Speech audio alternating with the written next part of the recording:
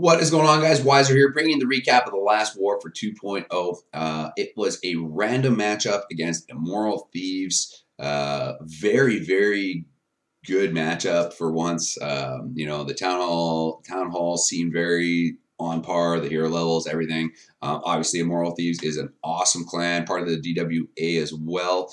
I believe. I hope I'm right on that. Pretty sure I'm right on that. And yeah, it was a tough war. I thought we had it in the bag. Came down to percentage. We lost by, what is that? About 0.9%. Yeah, 97%, if my math is on. So really, really tough one, right? And I'm pretty sure we had this in the bag. It was a little bit of greed, if you ask us on our part, that cost us the loss, I think. You look down here, we only had a 1-star on one of their lower Town Hall 10s, and we had 4 attacks on that base. All of them were triple attempts, including the first hit. That shows our lack of experience, because you need to secure that safe 2-star before you start going for these triples. Otherwise, this happens, right? That 1-star, and if you guys see Fingers' base, it's an anti 3-star, so an easy 2 that was there, and we didn't take it, and it came down to the last. Mofo was the fourth hit on that base, yet he had to wait until the last. This attack was in the remaining seconds of the war. He had the 3-star hit planned. Now, the way the war was going at that point in time was, it looked like they had a Town Hall 11 attack left. We were pretty positive they were going to nail the 3-star on Dirty Italian. And if they did, we were going to have to get another 3-star for the victory, because we were not going to win by a tie. So at the end of the war, Mofo waited till the very last second. We saw them fail on Dirty, but it was too late to change to a 2-star attack. So Mo just had to go for 3, and unfortunately came up a little bit short. No one's fault there, but it was our fault for not securing that safe 2-star earlier on. I'm not 100% sure exactly why we didn't just get the 2 stars. The first 3 attacks were all 3-star attacks, which fell short. Obviously, we don't expect everyone to always nail their 3 stars, but at some point in time, right, one of the 10s or something, someone's got to say something and go and get in there and be like, guys, we need to secure this safe 2-star. Then we'll start tripling things. So tough one is what it is. But again, like I had mentioned in the last video, the lack of experience, I believe, really shines through sometimes in these, because when it comes down to something like that, it is a heartbreaker. You look at that. Let's look at this base real quick. Easy 2-star for most Town Hall 10s. Town Hall right on the outside there, only 1 compartment in. Do a little bit of a queen walk, combine everything, go in at that Town Hall. Easy 50%. Like, look, these army camps, free percentage on the outside. Easy 2-star in my opinion, and we should have taken it. And if we did, we would have had the victory. But unfortunately, we did not, and it cost us big time, because it came down to the percentage, and we didn't have it on percentage. So tough one, guys. But we live and learn. We pick up and we move on. Been a hell of a week for us. One thing I want to say, I've been in 2.0 family for about 8 months. I think I joined last June. I have never seen this string of losses between our 2 clans ever, right? And it's tough. And you go through something like this, and I believe this is a really, really important time for 2.0, because it really shows character of members in the clan. It shows or not how strong your clan is as a family, because it is quite easy for people to get down on each other, especially a group of guys, right, that you think, I've been in this clan, I feel like everyone in 2.0 are my good friends, right? But most of them I've never even met in real life. I've maybe chatted with on Discord or TeamSpeak, and that's about it, right? Like, these are people that you don't really know. So going through tough times in the clan, it's quite easy for everyone to get down on each other. However, I will say this. I am blown away at how positive the entire clan is in our line chats, in the game chats, in everything. Everyone's just trying to help everyone. No one's getting down on each other. No one's getting upset with each other. We just are all in the same understanding and in the same boat that we are learning and getting better. And everyone's just going to help each other get there. And I just want to say I would not choose to be with any other group of guys. 2.0, both 2.0 and Invicta, and obviously Swarm, the whole chain. You guys are my family, and it is just awesome to see just how well we're taking such I don't know the way to describe it, such a crummy time, a darker time for our family, because we've never taken a string of losses like this I believe in the history of 2.0. Never mind. I mean, I've only been here for 8 months. Obviously, the clan's been the clan for longer than that, but I'm pretty confident in saying this is a milestone for us, and we are going to pick up and move past this. And I just want to say, 2.0 guys, I love you, all of you. All the way down the chain. So keep it up, keep positive. We're going to break through this. Invicta's in the middle of an arranged matchup right now and is looking very good. Hopefully they pull that one out. And then 2.0 has another arranged one too. So we're not going to stop, guys, just because we take a few losses in a row here, something that's very uncharacteristic for us. That doesn't mean we're going to stop. That doesn't mean anything. That means we need to do more, and we need to practice more, and we need to get more comfortable making the calls on what tends to hit and when to triple and what to do. So, guys, we're going to move forward, and we're going to get past this, and I think we already are. So, enough on that. Let's jump into a few of these awesome replays.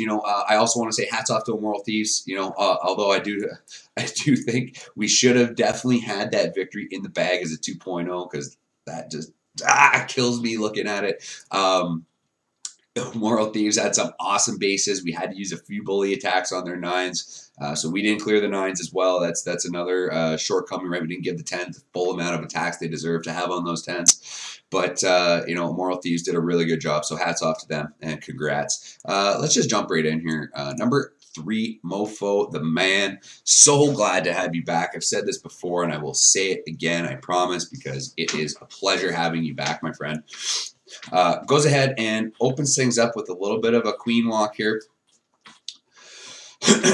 Goal is to just get into this nook. You see that air defense? It is in range of this nook. So he wants to take down that air defense and then just continue on. So we're going to ×2 some of these. Boom, boom, boom, boom, boom, boom. Down goes the air defense. Everything's looking good. Queen's going to hike around here, work her way up here, open up that wall, get into that next air defense. We already dropped the wall breakers there. I didn't see that the first time, and opened up that wall back there. No surprise at why he did that, but whatever. So queen's down. Oh, there's the jump. Maybe he's going to drop the golem in there. Yeah, that's right. Golem and king go in. They're going to jump in here, take out this little section of base. Oh, he wants to get the queen. That's how he gets the defensive queen. Raises it up, raises it up, raises it up. There it goes. Down goes the defensive queen. Awesome. Inferno Tower goes down too. So beautiful job on that opener. Takes care of everything he needed to take care of. In come the lava hounds. In come the balloons. Down go the haste. Everything looking good. Hound goes over. Everything's moving in. Freeze goes down. See you later. Everything under the raise. The last haste goes down to push everything on top of that expo. He's even got that queen alive still doing cleanup for him. Nice frickin' attack, Mo. I shouldn't have ×2 that whole thing, but still look pretty nonetheless. It is cleanup time. Beautiful. Treat stars in the bag. Nice.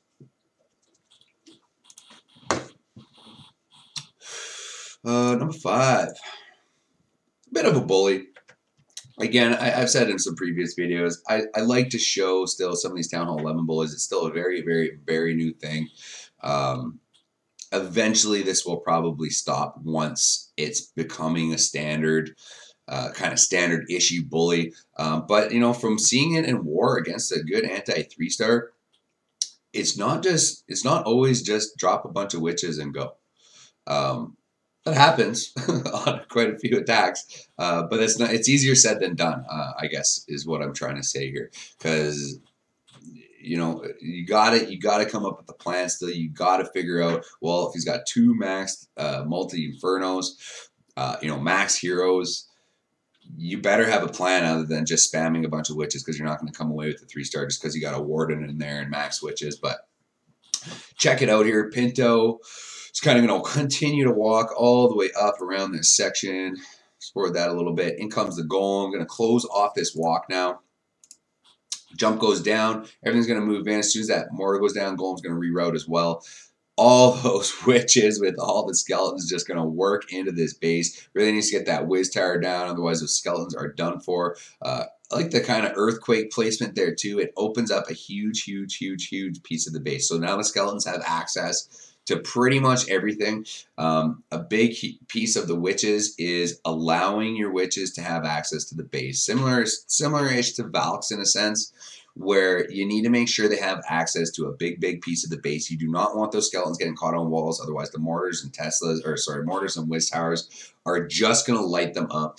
But when they have access and they can get right to the Inferno, the multi-Infernos, get right to those wizard towers, it's just overwhelming for them, right? And it doesn't stand a chance with the Grand Warden there. He's already burnt that ability, kind of push everything through that core, which is great. Queen is still up, untouched with the ability, so just looking pretty.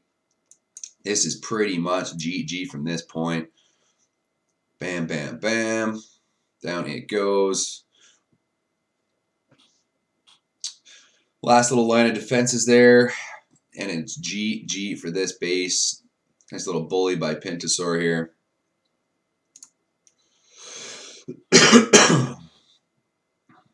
No disrespect, Oblique. I just don't get to show a lot of Town Hall 11 attacks, and that's obviously something that people are looking for these days because it's a newer thing and people want to learn how to really take control and bully those 10s using their Grand Warden. So, again, no offense, Oblique. Sorry. Everyone knows I don't like showing bully attacks, and the point when I feel that Town Hall 11 attacks are officially bullies and very, a very common thing.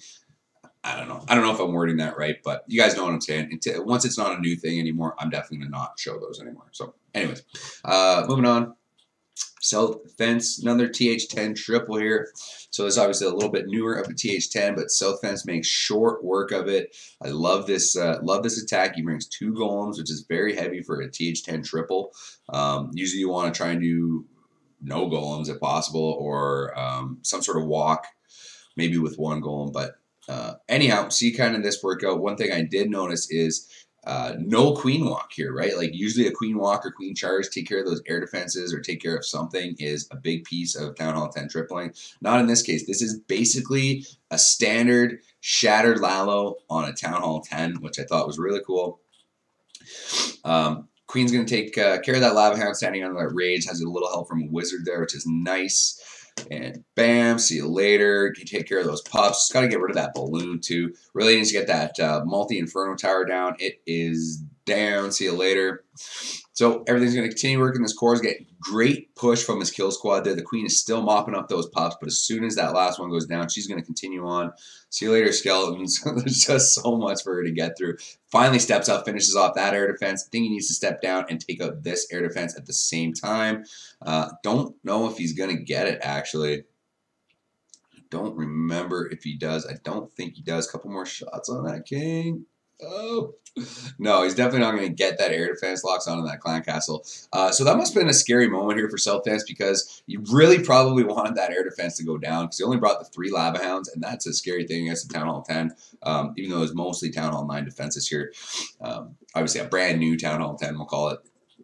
But the hounds are in, right? Those max hounds really doing work on those Town Hall 9 air defenses. Balloons are all in. Haste are down in a horseshoe. Everything's looking pretty dandy at this point. Just got to get that last Lava Hound over to the air defense that he had hoped to go down in the first place. But probably a little preemptive on this haste and these balloons on this side. But it doesn't matter. He's got way too many for the rest of this base. Few more defenses to go down. So really got to get that air defense down. Down it goes. Down goes the Tesla. Down goes the Wizard Tower. GG for this base.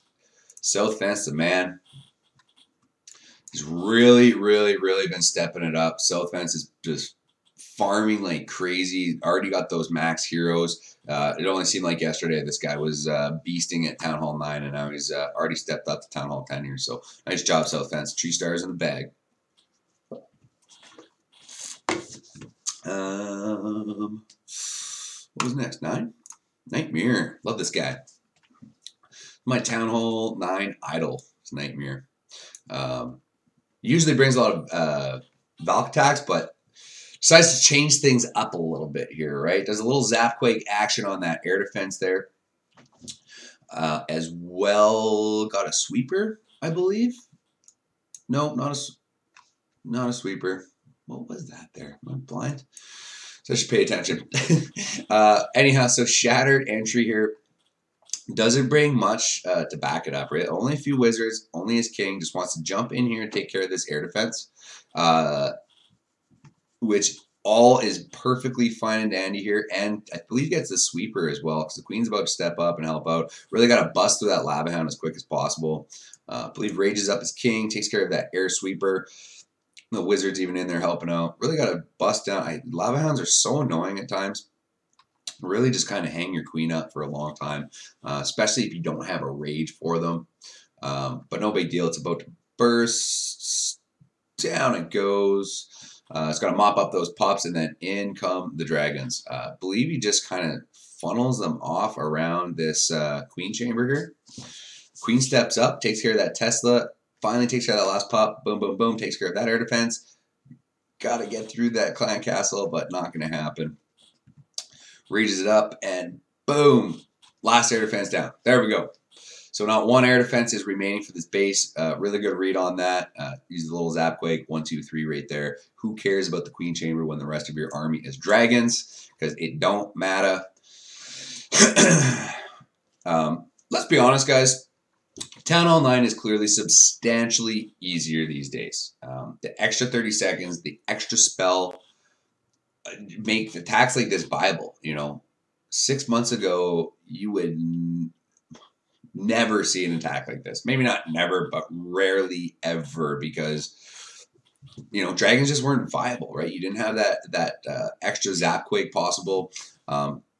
You had to worry about the clan castle troops because you didn't have poison, right? So obviously Town Hall 9 is slowly getting phased out because it's really, really, really dying. Not dying, but it's a lot easier, substantially easier, right? But that doesn't mean it's a guaranteed 3-star. You still need to be creative with your attack. You need to break the base down properly. You need to bring the right army. Otherwise, you're not just going to 3-star. You can't just throw whatever you want at a max 9 and expect a 3-star. So don't get me wrong when I say that. It's just for guys that were already there breaking those bases down, it gave them so many more options because you can just do attacks like this. If you can get all 4 air defense, why not just bring 9 dragons and throw it to the base? I mean, it's a lot less tactful, but it's like I said, it gives the attacker more options here. So nice job, Nightmare. Very sexy attack. Good read. I like the 1, 2, 3 air defense there with the Zapquake. 1 dragon remaining. Beautiful. 3 stars in the bag. 8 dragons, 2 balloons. Zapquake, the poison still. Like, this was never possible before. So, RIP Town Hall 9. I think I got, let's go down the map a touch. You guys like seeing some diversity on the map positioning here. So, Kraka as Kraka brings a Govalalo. Kind of a cool attack here. I thought this was really neat. So 2 Lava Hounds, 2 Golems, 6 Valks, and 10 Balloons. So not a lot of back-end units, but he doesn't need it. So Wall Break is going to be clean here. Open things up. Boom. See you later. It's going to open up this whole compartment. Is going to jump right into this core compartment because that queen standing right on the edge of this wall is going to hop over into these compartments here. So there goes that jump. Going to push everything into this core. At the same time, when you look, he's going to get, I believe, 1, 2, 3 air defense. So that's why he only brings the 2 Lava Hounds and 10 Balloons. Maybe he doesn't get this far one.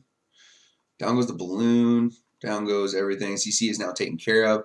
Got those golems in there. Yeah, does get that air defense. Boom. So 1, 2, 3 air defense are down. Defensive queen is down. Still has Valks in there doing work. Still has golems in there doing work on that Tesla farm. But in come the hounds. So 2 lava hounds for 1 air defense. Absolutely perfect. Good read on that. And then sprinkling balloons in all around the edge. Haste goes in to help take care of things. Push everything onto that Tesla. Just got to get all those balloons in on that last air defense, and it is GG. Queen's in there helping out too.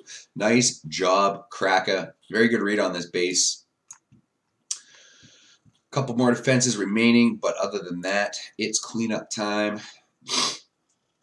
Wiz Tower gives them a little bit of trouble, but gets there just in time with those balloons. Take it out. Sexy.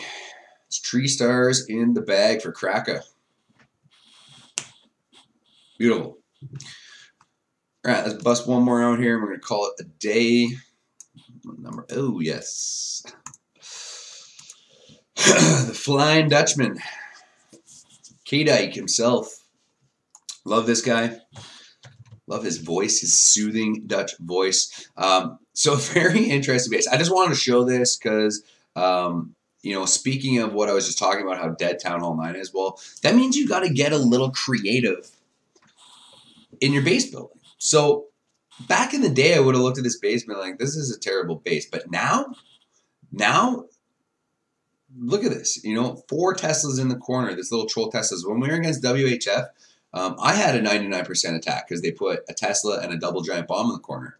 And unfortunately, my queen was way over on this side. Instead of just going up and around, she decided to bust through walls to get back over to it. So it was 99% fail. I had probably 8 or 10 hogs that ran over to that Tesla and all died. And my whole army ended up over here. And like I said, there was even a hole like this in the base. Like they could have just went up a bit and cut straight across the base and down to the Teslas. But no, everything over here decided to bust on the walls and then ran out of time. So point being, you got to get a little creative, right? A first defense is huge nowadays.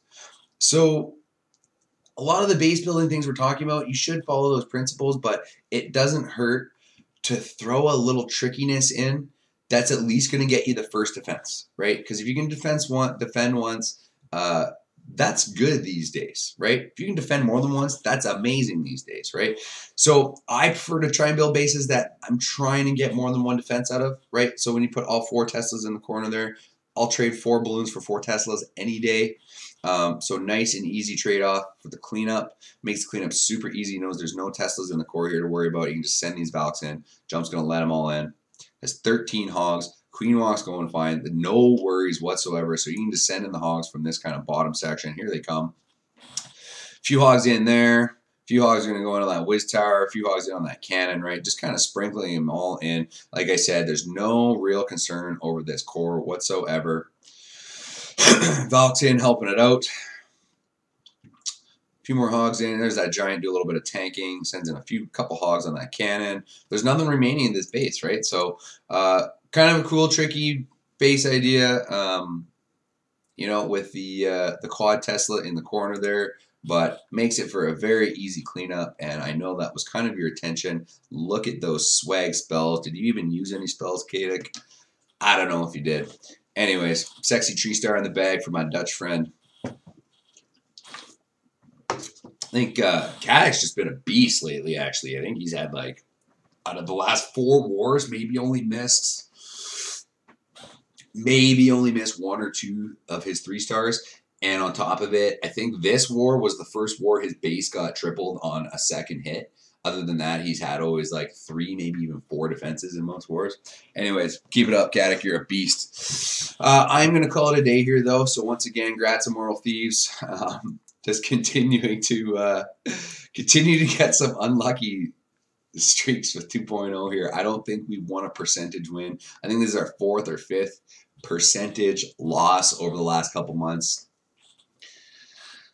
Tough. It's really tough. We're there. We're so close. We're just on the doorstep. You know, obviously we've had a couple blowouts that didn't go our way, but we've had many now percentage losses, and those hurt, man, because you're there. It's in your hands. You just can't quite finish. So it's only a matter of time, guys, before we break through. So once again, Moral Thieves Grats, 2.0 family, I love you. Stay positive, guys. We're turning this around. Only a matter of time. So that'll do it for your Wisdom from Wiser. Just trying to help you bag that next tree star. Until then, I'm out.